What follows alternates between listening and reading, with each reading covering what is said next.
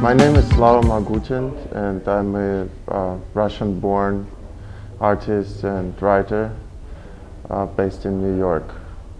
I was exiled from Russia when I was 21. From one of the main reasons for my persecution was my political journalism and activism, because I was the first openly gay writer and personality in the Russian media.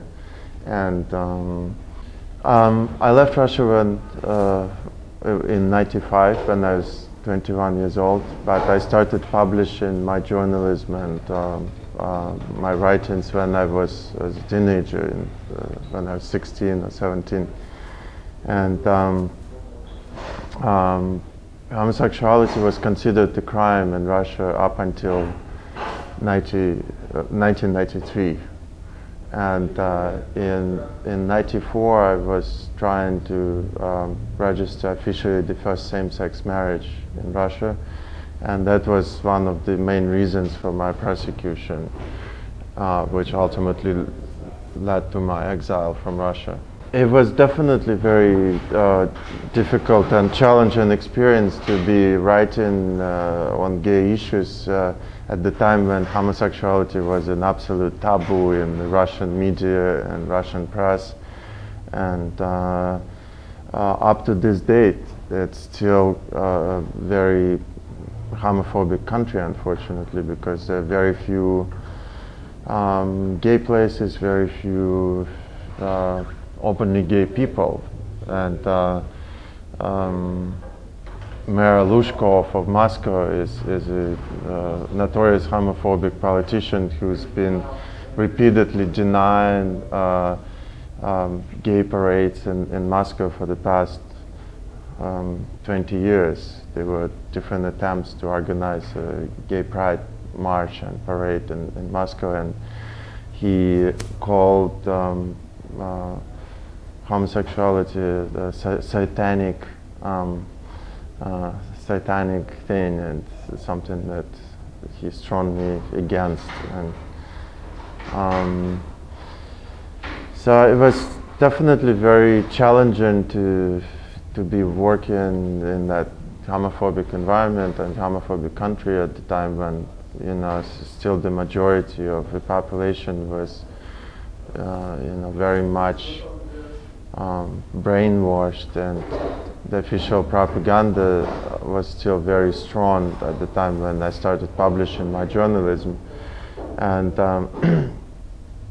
I was interested in overthrowing these taboos and stereotypes.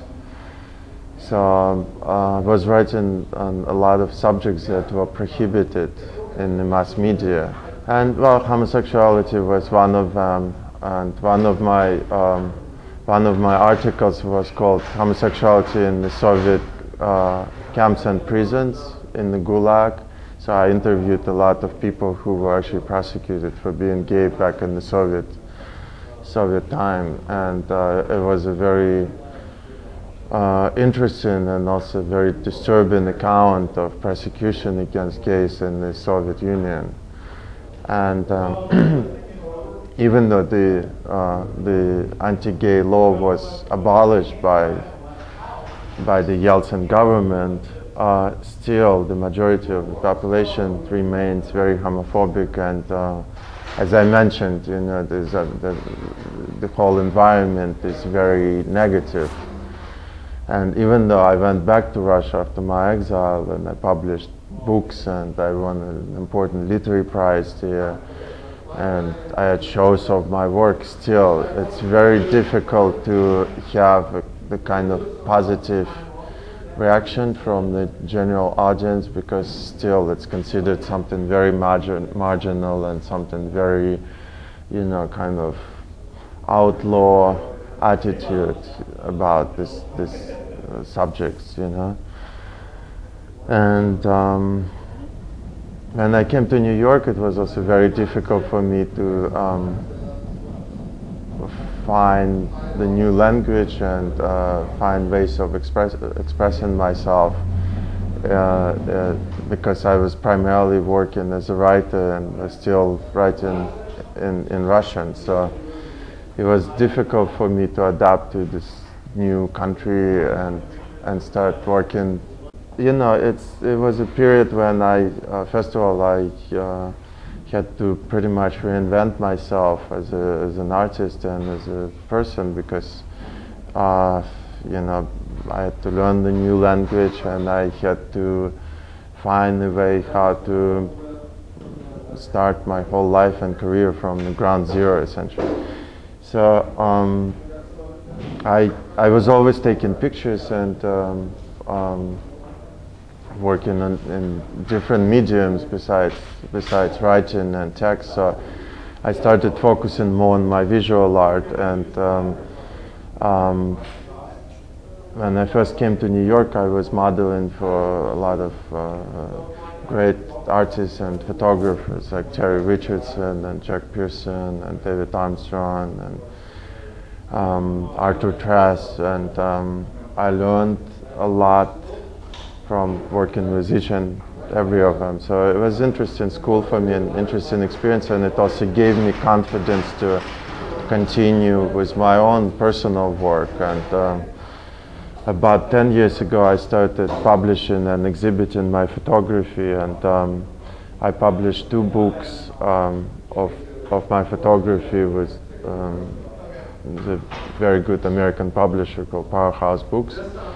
And one of them is called Lost Boys. It's a book about, in fact, I can show you, they have them in the office here.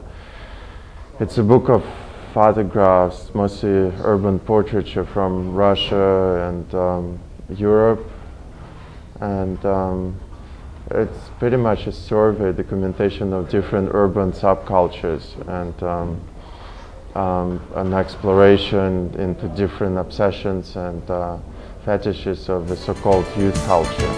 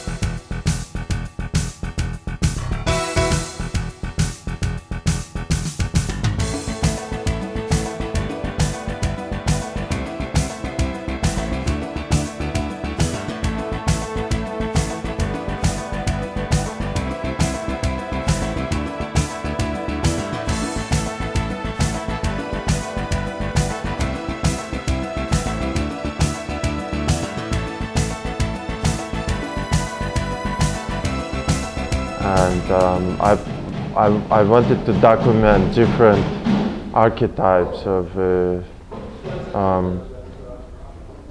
urban subcultures, such as skinheads and military cadets and skaters and punks and football hooligans. So it's, in a way, it's kind of like a encyclopedia of different obsessions and different worlds that, you know, kind of like a universal youth subculture that unites a lot of kids around the world. And my last book is called NYC Go-Go, and it's a documentation of New York underground gay scene and kind of sex underground, and it's very kind of straightforward documentary, essentially. You know, it's something that I wanted to make a book that is about my second home, which is New York, and